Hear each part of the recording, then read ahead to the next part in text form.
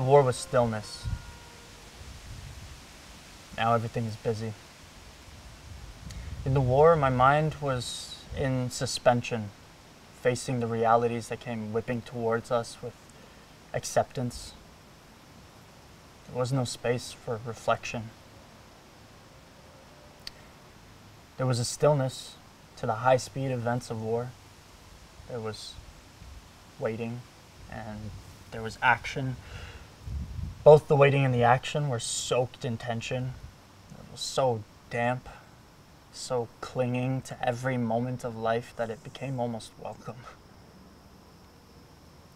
There was a resignation in where we were, what we were doing there, what we were discovering. What got me through it?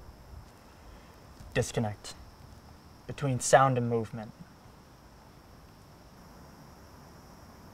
An ear-splitting explosion was isolated from the gravel and the mud raining down on me.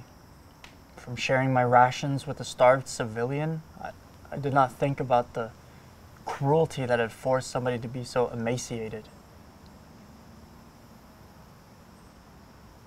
But now, the sound and the movement have caught up to each other. They are creating a horrific harmony. And the clear light is now on the day. All my experiences, all the realities that I saw are synced up. The connotations of what has happened on this earth since 1939 are now fully annotated in my mind. So now everything is busy. But not the good kind of busy. My mind is busy. My mind is busy with 1,000 times 1,000 sounds, all linked together with 1,000 images. My body is busy. It's busy with reverberating the repercussions of sound waves from mortar shells, which have long since faded to nothing. And every one of us that is here, all 196 veterans living here at the Western Counties Health and Occupational Center, in us remains a palimpsest of the horrors that the world is rebuilding from. The world is rebuilding, but are we recovering with it? There is a lot of effort to help us recover. It is the government's prerogative. But more than that, it remains my sole mission. I must find a way to be less busy. For my mind to be less busy, for my hands to stop twitching and shaking without reason or directive.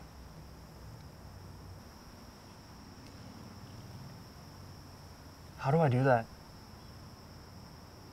The belief here is to become busy with other things. Other things. To be so busy that I find the stillness that I haven't known since before the war. The focus here is occupational therapy. The learning of skills that may turn into a job. There's the dark room. There's the auto repair shop, the watch repair shop, and the swimming pool. At first, I thought I'd be best suited for the dark room, slowly exposing the photographs by washing them in the acid of the stop bath. I thought it would have connected to my artistic knowledge I had before the war, but the room was too quiet. What surprised me was that the auto repair shop was a better fit. I felt pretty comfortable with the wrenches and the oil, but then somebody dropped a hammer too loud, or an engine was started without warning, and before I knew it, I was crouched under a bench waiting for the shell to hit. So if the work doesn't help, come to where we are now. the cradle of nature. All the buildings look out towards the pond. It is the belief of modern medicine that nature can heal us broken soldiers. Will it? I hope to all that is above me it does. I hope so. I need it to.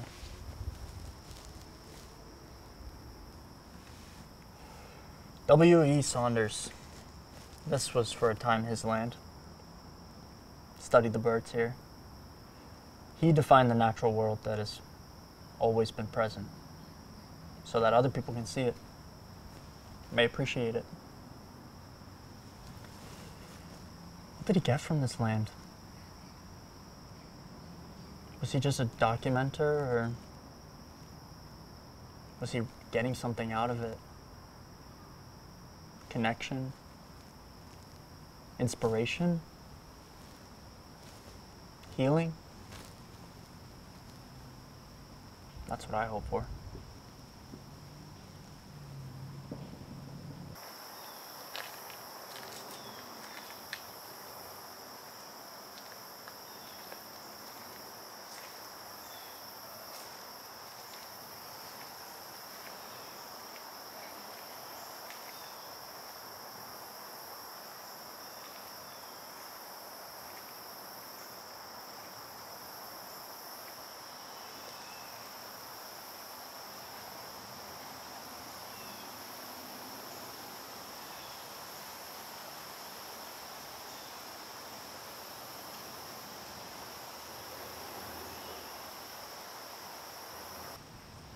And if you look closely and listen closely,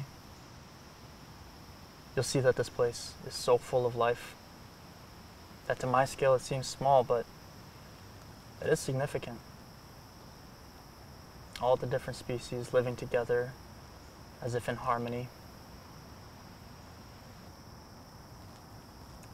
This place is tiny, but there's a huge amount of species living here. Bugs, birds, mammals, reptiles, and even this spot has infinity within it. And I will get to rest here and hear the universes within universes within universes. And I will get up and listen to the 1,000 times 1,000 lives that inhabit this place.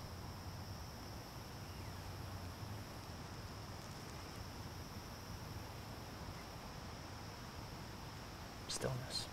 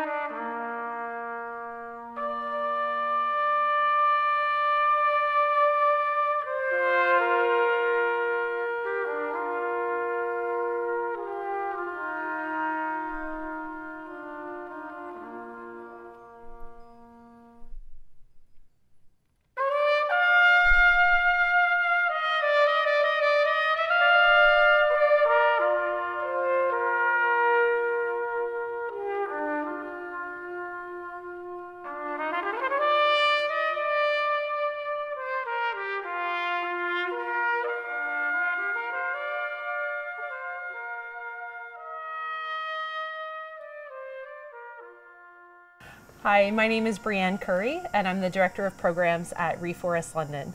ReForest London is an environmental charity that is dedicated to partnering with our community to enhance environmental and human health through the benefits of trees. So in 2019, ReForest London became the proud owners of the Westminster Pond Centre, a beautiful 14-acre parcel right here in the heart of London, containing 4 heritage buildings, a cultural heritage landscape, and right next to London's largest environmentally significant area, Westminster Ponds. Here at the Westminster Pond Centre, we are building an environment and sustainability centre that will be dedicated to driving climate action, sustainability, environmental education, and wellness right here in our community and for our region. Here at the Westminster Pond Center, we are proud to be working with our community partners and our co-tenants to deliver environmental programs, educational programs, and recreational activities for Londoners of all ages. We are delighted to have several environmental organizations as our co-tenants here at the Westminster Pond Center, including the Thames Talbot Land Trust, London Environmental Network, Nature Conservancy of Canada, as well as other community partners focusing on education and children, including the Thames Valley District School Board and Child Reach. We also have many community organizations who utilize our space to deliver on their missions of educating and involving Londoners in different activities related to climate or the environment. Later this year, Londoners will be invited to participate in community consultation to help us shape the vision for the Westminster Pond Center. ReForest London has been working hard to restore the site. We have made significant updates to our heating and cooling, including moving to a geothermal system, which means we are off of fossil fuels here at the Westminster Pond Center. We've also completed major infrastructure upgrades, accessibility upgrades, and technological upgrades. Originally built in 1946, our site is located on what was a former veterans village called the Western Counties Health and Occupational Center. The village served as a rehabilitation center and healthcare center for soldiers that were returning from World War II. In the 1980s, the remaining patients at the center were moved to Parkwood Hospital, and the site became vacant at the time. Over the years, a number of community organizations and businesses have moved into the facility. Since 2010, ReForest London and our partners have been here at the village. In 2015, London Health Sciences Centre began a public divestment process. ReForest London was selected as the community partner to take over the 14-acre parcel of land and the remaining buildings.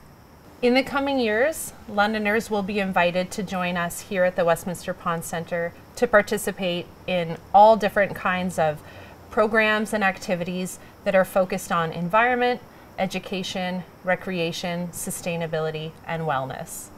Even today, Londoners are visiting our site every day to enjoy beautiful hiking trails. You'll also find Londoners fishing, skating, and enjoying the beautiful freshwater ponds right here in the Westminster Ponds ESA.